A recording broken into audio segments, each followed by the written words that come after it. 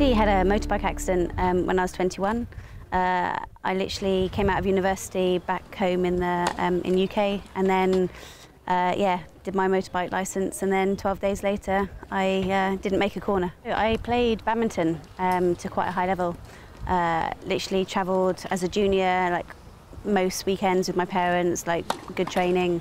I also had a love of horse riding as well, so kind of my love was split between the two, but tennis was just kind of a recreational thing at school. Very, very occasionally did I ever pick up a racket. So I went to hospital, had my rehab, and when I came out from there, I literally bought my first chair from Peter Norfolk. He was the world #1 quad wheelchair tennis player. We got talking, he heard that I play badminton, so I suppose it's hand-eye coordination, and he sort of said, you know, come and have a go at tennis. It's, you know, there's a proper tour, travel all over the world. And I tried it and loved it, and then, you know, maybe 6 months later I took it up seriously.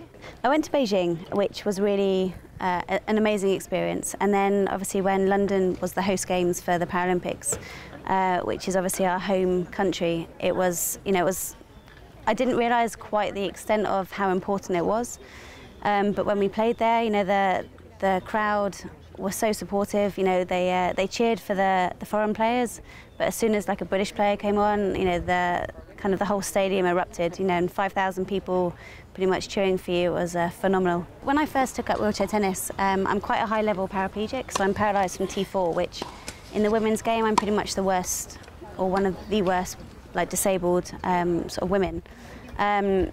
When I first started, like the federation, you know, it was probably, I was going to struggle because there's no other top players that are with my disability. You know, and the game's very fast, and, you know, I've had to work really hard. But when I qualified for Beijing, or when I got to the #1 in the UK, that was kind of like a real target and a real struggle to get to. And then I came up the rankings and I qualified for Beijing. And then, yeah, my target was to win a medal at London. You know, to win a medal in your home games it's kind of one of those things that you just kind of will remember for the rest of your life. I got to the quarters in the singles, and then in the doubles we got the bronze medal match. A really ugly match, but 3 hours of tennis against the Thai girls, and yeah, we saved 2 match points against us, and then I served it out to win, so amazing experience. Finding wheelchair tennis has really helped me kind of overcome my disability.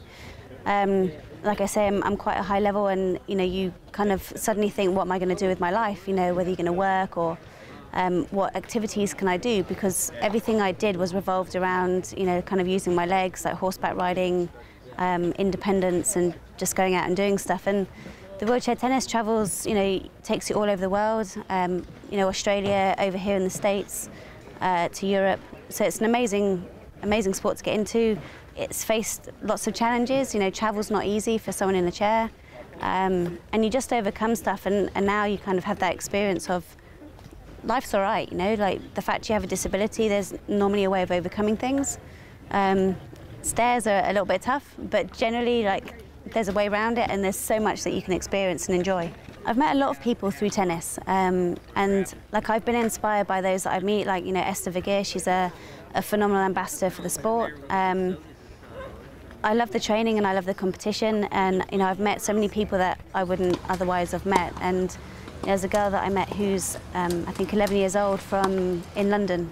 She came to watch the Wimbledon wheelchair tennis, and she's tiny. You know, she's probably about maybe this tall, and completely dependent, I think, on her parents at the moment. But she comes and talks, and she's lovely, and, you know, she sends me messages, and, you know, we're kind of in touch. Just you know, how she's enjoyed, like, the Paralympics she came to watch, and there's been quite a few sort of, I think, kids with a disability that have been in touch and just said they came to watch the Paralympics, they've heard about it, and they want to take up the sport.